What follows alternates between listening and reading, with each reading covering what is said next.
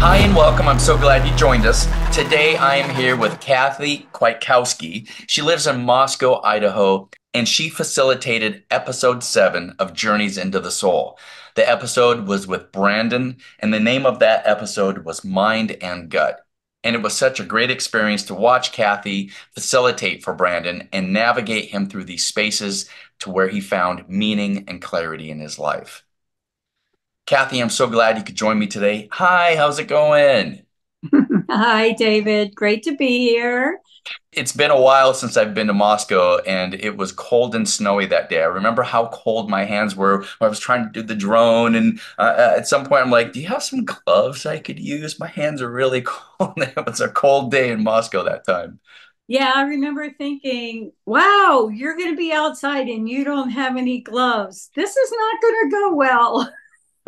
It just wasn't prepared. I live in Phoenix, Arizona, and even in the wintertime, it's like, oh, it gets down in the like high 50s or low 50s, early, high 40s. So at any rate, thanks for your patience with filming and all that. We had a lot of fun together, and we got to work on a facilitation, and I got to learn that you have a lot of things you're doing in the world. So, kind of up front, I'd like to touch on some of the things that you're doing in the world. You're a Newton Institute Life Between Lives facilitator, and you've worked in that realm. You also did the multidimensional journey, and that's working kind of through quantum consciousness through Pete Smith's modality. And I know you've written a book and you have an online course. So tell me, how are things in Kathy's world? It is very, very busy right now, way busier than I kind of ever expected it would be. But I am really committed to doing what I teach, which is listening to my spirit and following the nudges that I get. So, at least for right now, I keep finding myself doing more, starting more projects. When I think I finished one project, like I finished the book, it came out last June, and I thought, oh, great, I will relax for a little bit, catch my breath. And very soon after that, I just was strongly guided to nope, now's the next thing. And I'm like, really? I really kind of just want to rest for a little while. But I'm committed to following the nudges when I get them. So yeah, so the book is out. That's a lot of fun. I'm trying, the energy of that's moving through the collective. Well, talk And about your book, your title, and what the theme of it is and how it helps people. so the title of the book is Stand in Your Brilliance. Has a long subtitle, which is a transformational program for remembering the truth of who you are, like overcoming life's challenges, remembering the truth of who you are. So I feel like I go through the world with two hats on. I've been a trauma recovery therapist for a long time, traditional mental health counselor in every way that you could imagine. And then I have this metaphysical, spiritual work that I do. So the book blends both. It has a lot of components that come from trauma recovery. And I really wanted to emphasize for people in the book that there are ordinary circumstances that we experience early in life that we don't think of as necessarily traumatizing, but they greatly impact our inner dialogue, which then impacts our view of ourselves. It impacts our reactions to the people around us. I mean, there is this kind of snowball effect when you have faulty beliefs going on out of your awareness.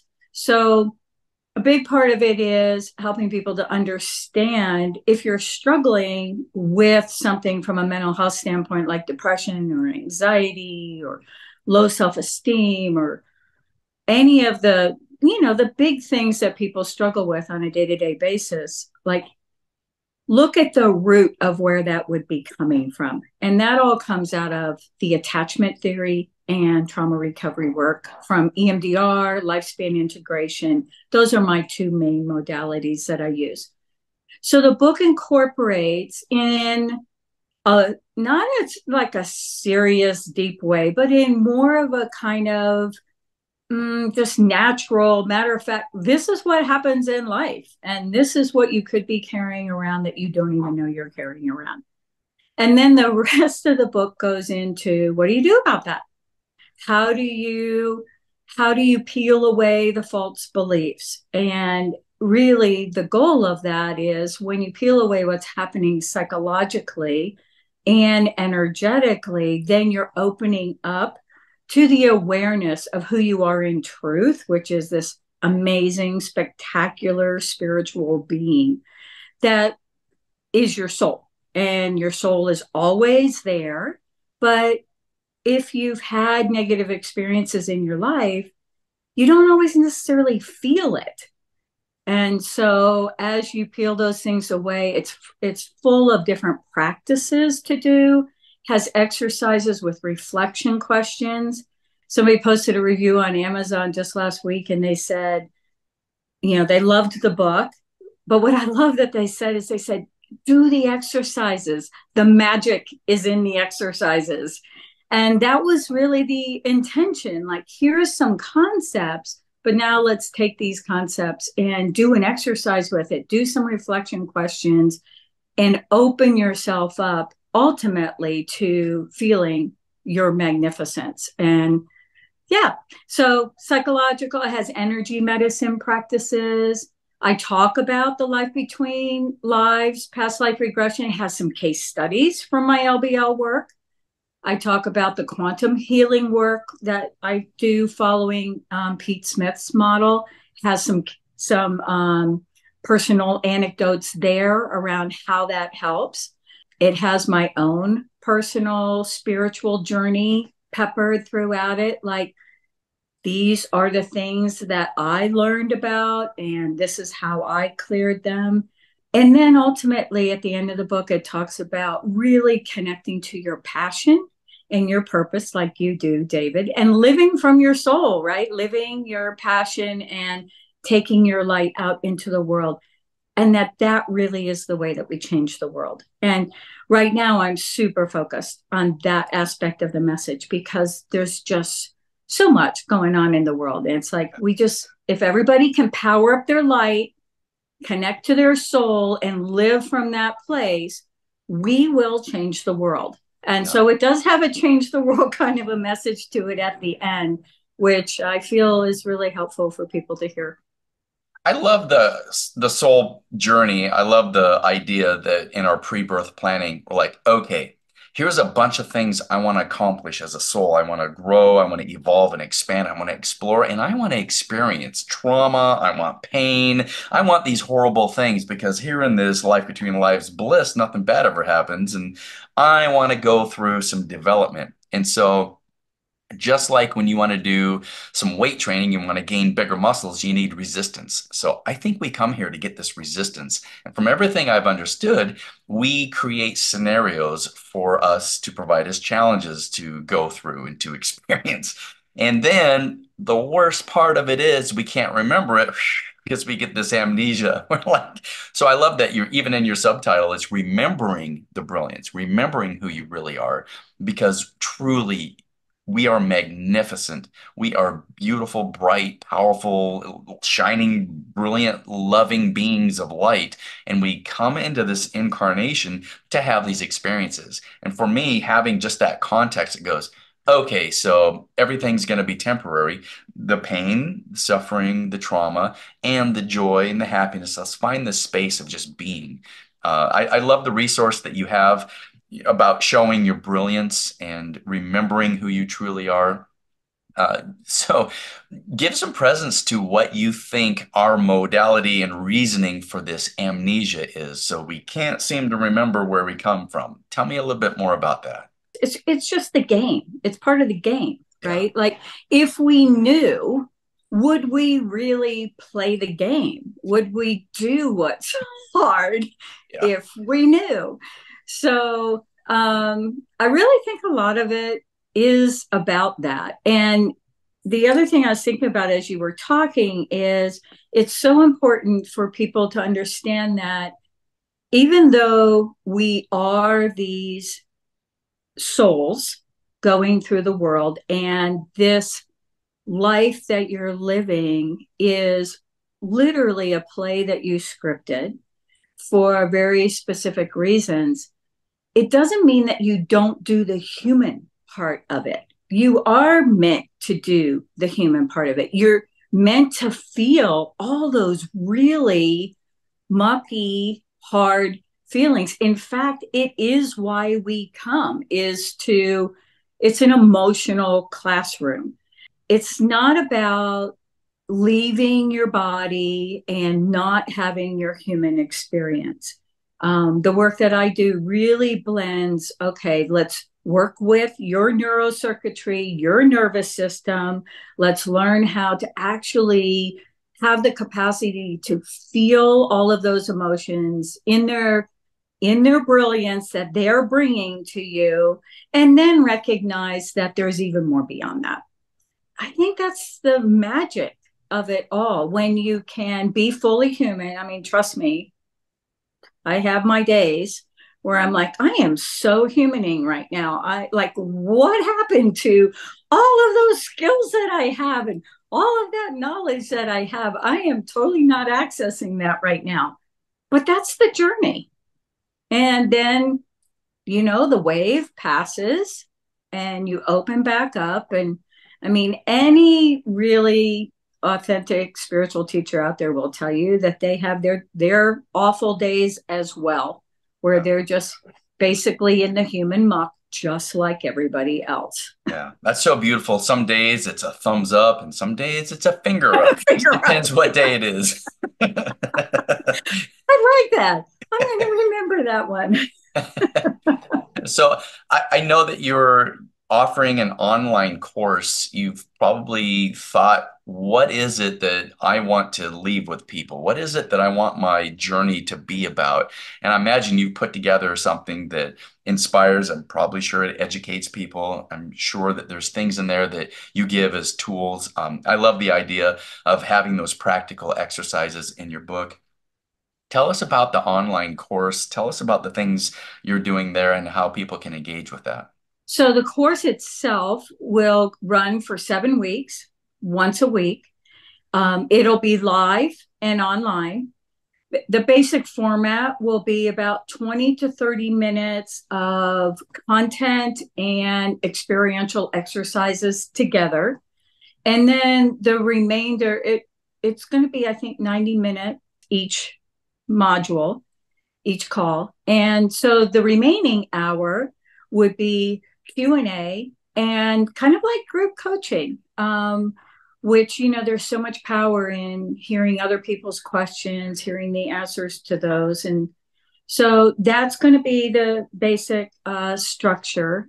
The modules loosely follow the book, and I'll be adding some other things, but there'll be things in there about how we develop these faulty beliefs, a module on the nervous system, a module on undoing the unconscious beliefs that sabotage us, a module on the LBL regression work, past life regression, one on quantum healing, and then there'll be little exercises in there that will do for people to not only understand better what these metaphysical processes are, but what they feel like. What are the nuts and bolts? Like, how does it work? When you hear past life regression, it might be, well, how do you do that in a really practical way? So, and then, a piece around your passion and your purpose. But the main objective of the online course is giving you strategies to open up, connect to your true essence, and then feel guided. So there's a lot of things in there about how to be more connected to your soul and how to actually feel the guidance so that you're living from your soul as best you can. That's so beautiful. The biggest question most people have that seek sessions are, why am I here? What's my purpose? What am I supposed to be doing and accomplishing? Because I've got that amnesia that I can't remember pre coming here. And I love that there's a way that you can feel that resonance. You can feel like, I'm in the space that feels good for me. And, I love the idea that you don't necessarily have to know how to do all the things. Just know that you're here to do these things. And if we can keep that contextualized, you don't have to plan out everything about it. You just have to be in that flow and that trust. And then those things continue to manifest. And maybe that's part of the faith journey of just going forward, knowing that you're being guided and helped through this process. That is such an important point, David. The way, I mean, you just said it so perfectly. The way that it works is you don't get the whole roadmap. It's like, okay, what's the next step? And you take that next step, you feel into if it's aligned, and you take that step and you see where that goes, and then you take the next step, right? And it just continues to unfold. The other thing that's really fascinating is as you can recognize what's creating the interference between you and your soul in the sense of why is it I don't feel that connection? Why is it I don't feel my soul? And a lot of people think of it as, oh, I need to reconnect. Well, it's not technically reconnecting because your soul's always there. It's running through you. It's the energy that enlivens you, right? It's more a matter of, well, then why am I not feeling it? What's in the way of my feeling it? Well, what's really cool is once you clear those things out and you do start feeling your expansiveness, the knowing about the next step just kind of is there. It's the same thing that people experience when they do an LBL. The wisdom just drops in. And it's like, I don't know how I knew that. And where did that come from? Right? Well, it's coming from your higher self, or it's coming from some guides on the other side that are saying, no, go this way right now, you know? And at some point, it doesn't really matter where it's coming from, right? So just, that you can trust it. And sometimes when I get guidance, I'm like, really? I'm not sure I want to do that. Well, I love that whole idea of faith and trust.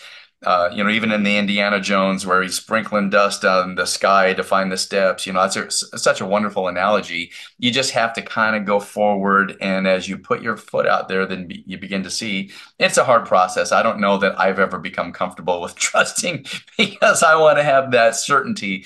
But part of curiosity and part of wonder is like, I think I'm supposed to do this. I wonder what happens next. And that's somehow part of this human experience is to not to know everything about the game. I enjoy watching football. And if I watched a game and it's something that I've already seen before, I'm like, oh yeah, I already know what's going to happen. I'm certainly not as engaged because I know that the team who might look like they're going to lose, I already know they came back and they won. So I guess I'd like to have the idea that in this human game that I'm playing, I just have to be in the present moment. And it's so hard. I want that certainty so bad that I need to know. Here's my list of things I want to have happen. Regardless, if I just go with the flow, I know that my soul is going to be on track. And, that's just part of the journey, I suppose. Two things I thought of while you were talking. One is curiosity and wonder, those two words, that's your spirit. I mean, that is the energy of our spirit. Whenever like find yourself going, I wonder, what if I blank? Okay, that's a nudge that's happening for you. The other thing I thought about while you were talking is, one of the things that will be in the online course is a little bit of stuff around personality. I've studied the Enneagram a lot. I don't know if you're familiar with I it. Yeah. love the Enneagram. Yeah. Yeah. And everyone who works with me for any kind of a regression or any kind of metaphysical work, I always ask them to do an Enneagram first because your personality typology, there's things that I can anticipate how people will respond or what they'll need in their process based on their Enneagram. But as you were talking about the football game, and if you already knew the ending, it would just be a different experience. There's certain typologies that, Yeah, they'll watch the replay because they want to know ahead of time who won the game Yeah. so that they can just relax and watch the game and they're not like on edge wondering, right? Whereas other personalities that are more into that energy of the excitement, they're not going to want to know like you. So it's just so interesting how that works. Yeah. Well, I know that there's different flavors, different strokes for different folks, as they would say. So that's all part of it. Let's get into Brandon's episode. There was so much that came there. He was really connected to his intuition. And I know that you've found the Newton methodology, the life between lives, and you became a facilitator. And then you've moved also in this realm of studying with Pete Smith with the quantum consciousness. And you felt for Brandon, his episode, you wanted to do a multidimensional journey. So give presence to a little bit about what your mindset was around that, what the differences are, and how you feel that was the right choice for that particular client. At best I can remember, how I decided on that was from my own intuition, which is usually how I decide. When somebody comes to work with me, I'll do a phone call and I'll just kind of, I don't know how I do this. I just kind of have these windows open in my mind's eye. And at some point, it'll become very clear to me which one. Certain things, it's really obvious. Like if somebody is struggling with a relationship problem, I know that a past life regression, if they could see a past life that they've had with that specific person, it could really shift things. So um, with Brandon, it just, I mean, like I said, it was intuitive. I really had no idea where he was going. I don't know how, but somehow it hadn't fully registered in my mind his Mormon upbringing and how that had impacted him. But then in the end, I wasn't surprised because I have found that so many of the people who come to work with me have some kind of religious trauma. I don't think that's a mistake. I grew up in the traditional Christian, conservative Lutheran church. I write about this in the book, kind of how I made that transition away from formal church into more spirituality.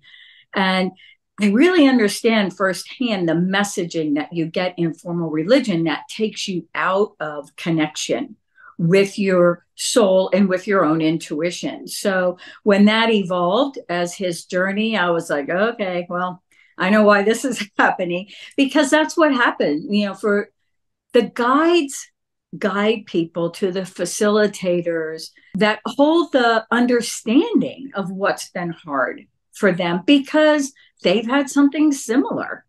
So the Michael Newton work has been out there for quite a while. People are very familiar with it. And so people who come for an LBL, they're usually having questions around past life and around purpose and the lessons that I'm working on and wanting to connect with their soul group, if possible, wanting to go to the council. These are all things that are talked about in Michael's books. Wanting to go to see their Akashic record. A lot of them have read those books and they have those very specific ideas, and that's what their system has gotten them ready for. Is how I think of it. And so if I hear that, then we're doing an LBL. But the thing is, these days, LBLs are taking on different forms. Sometimes they follow the same form that they followed when early on in Michael's work. And then sometimes they have more of a quantum feel to them, where you're not necessarily going to those different station stops. So sometimes an LBL can kind of morph into this blend of LBL and quantum.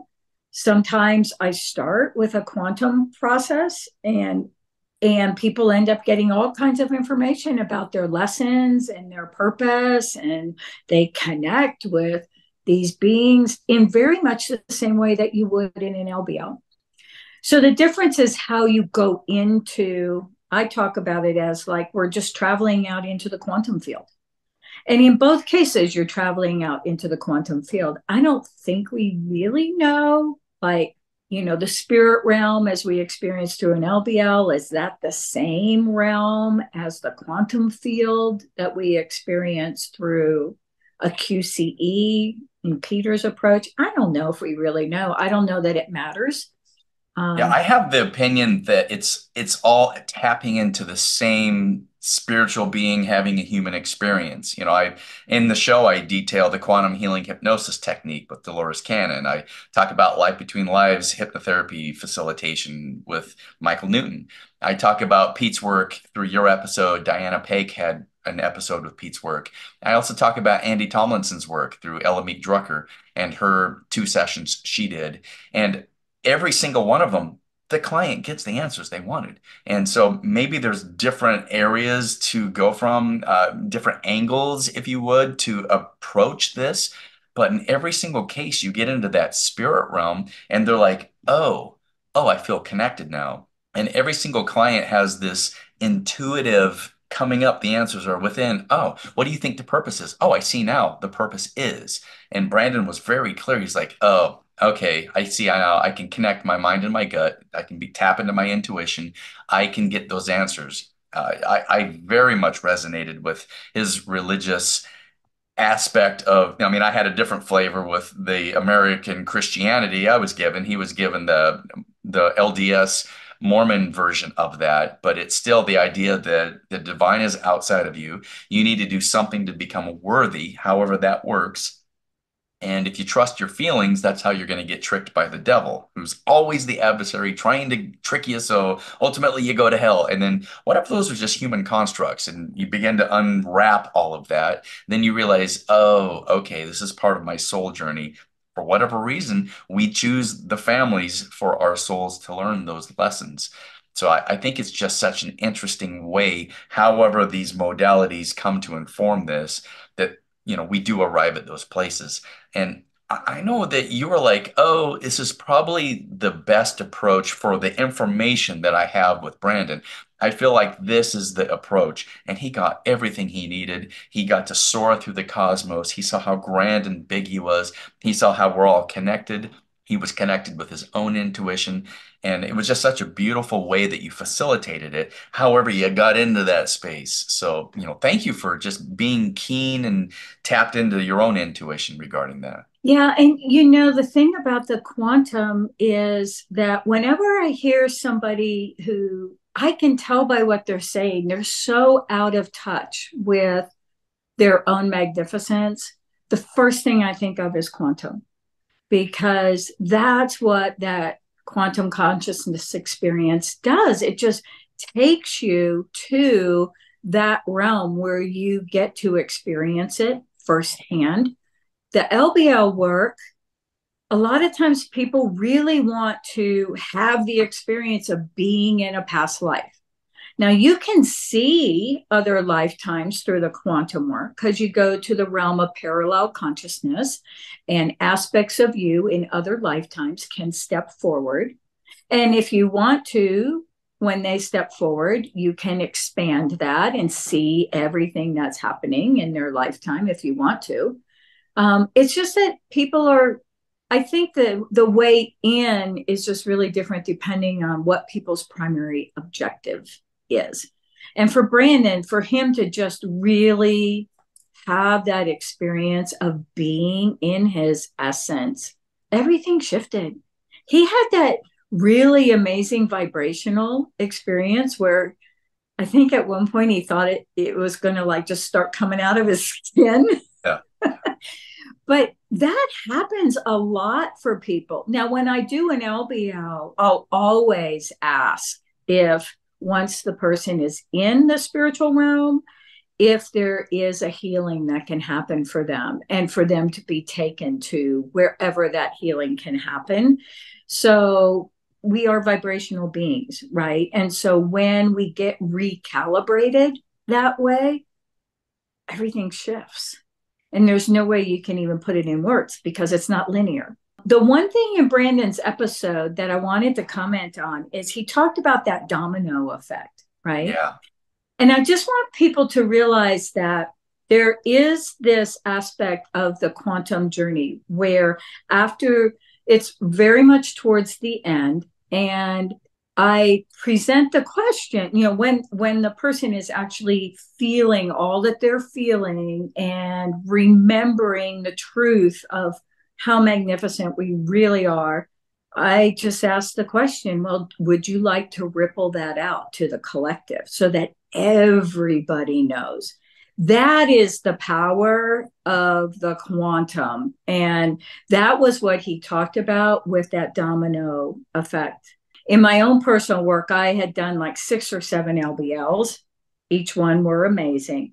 But when I did the quantum work with Peter and had and maybe it's because my whole orientation is service to humanity, right? So when I had that opportunity to ripple it out to everybody, that really fed my soul. I'll just put it that way. Yeah. So that's what he was talking about with that domino effect. I just wanted to make sure that the viewers realize what that was about. Yeah, that's so good. There's so many nuances. We do the very best to create the story and to give presence to everything. And I love that you can give even more perspective on that. So thank you for that. Another thing I know that you're passionate about is we're not alone. We're not alone. We're not alone. So many times people are like, oh, I'm just on my own. And you're like, no, you're not. You're on the mountaintop saying you have help. So give presence to that. So passionate about. I talk about that in my book, actually. It's very much the lesson that I've been working on in this incarnation. That whole experience of being on my own, I've had in multiple lifetimes. I experienced panic at the point of leaving the spiritual realm and coming here.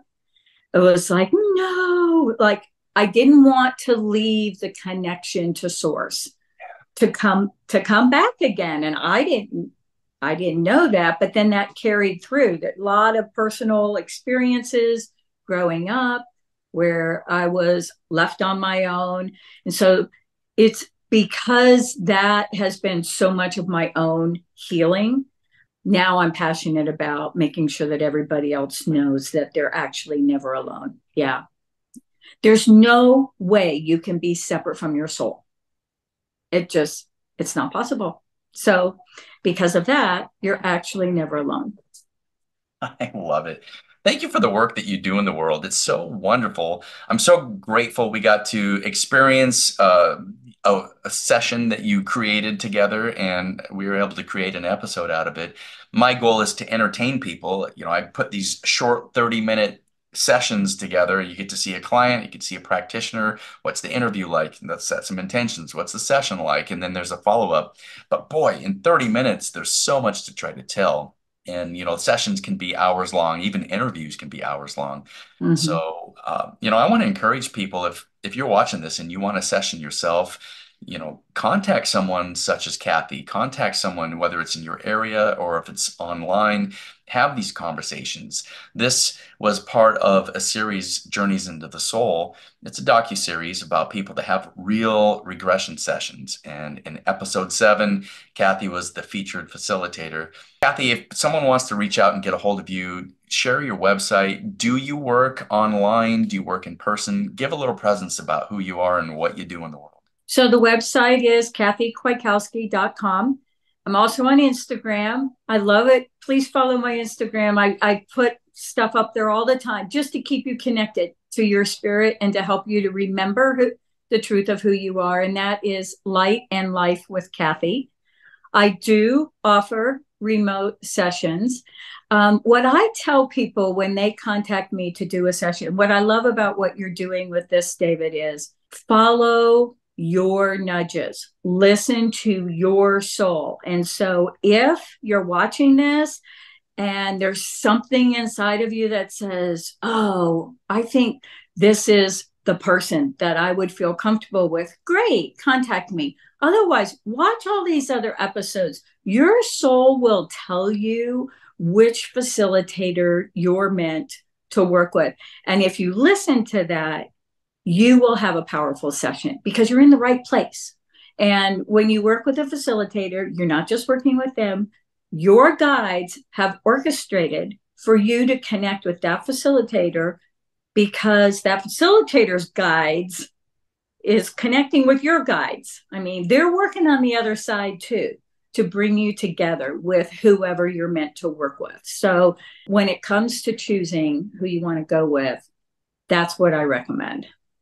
I love it. Kathy, I think you're great. As we close up, if there's one thing you want to make sure people know in the world, if there's one thing that they can take away from our conversation today, what would that be for you? I got to say, too, you're amazing and you're never alone. Oh, you just got balloons that came out when you said that. It's a sign. You're amazing and you're never alone. I think that's a new thing that they do on Zoom. If you put up twos like that, I think you get balloons. Oh, Well, you just uh, did. I don't know if we could recreate it, but that was amazing. Kathy, I've had so much fun. I enjoyed meeting you. I enjoyed getting to know who you are. I got to see you when the cameras were off, and you're authentic. You're the real deal, and I just think you're great. I've enjoyed working with you so much. And friends, if there's a resonance with Kathy, reach out to her. Be more than happy to spend some time with you. And Kathy, I thank you so much for being a part of my soul journey. And to you, my friend, I say, Namaste.